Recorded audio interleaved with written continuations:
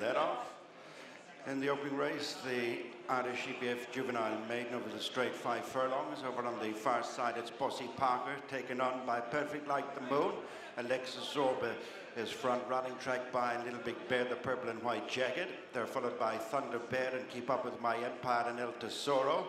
Latin Jal is one behind Palace Gardens. Heading across to the 3 mark, and it's Perfect Like the Moon, joined by Alexis Zorba.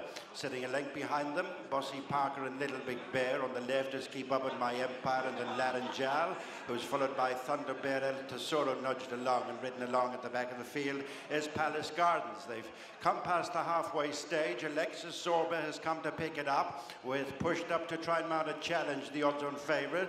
Little Big Bear, bit of a break to Keep Up With My Empire, and then Latin Jal. Weakening is Bossy Parker, and it's Little Big Bear who's coming to pick it up from Alexis Zorba.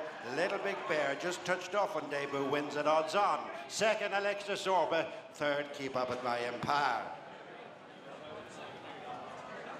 Seamie Heffernan's with us now. Little Big Bear running out, a comfortable winner of the opener. Seamie, I guess there would have been long faces in the camp had he not won like that. What did you make of the performance, though? I know it was a good performance. He had a lovely run the first day. Was a little bit green.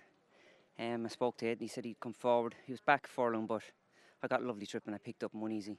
Is he a horse you've had much to do with at home at all? I keep an eye on as many of them as I can. Yeah, he was one that caught my eye. And conditions out there today, no problem whatsoever for him, were they?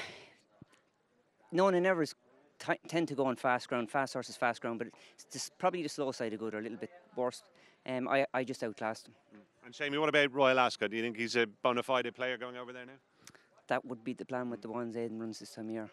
Whatever stands up and keeps coming forward, he likes running Ascot. He would be in the mix, yeah. That was 5 furlongs today. He made his debut over 6 and he was very strong at the finish again today. Have you got a feeling about what might be best for him for now? He switches off, he's loads of boot, and I'd say he has a bit of class. So, listen, at this stage of their careers, you need them to keep progressing every month and putting their head down, but he ticks a lot of boxes.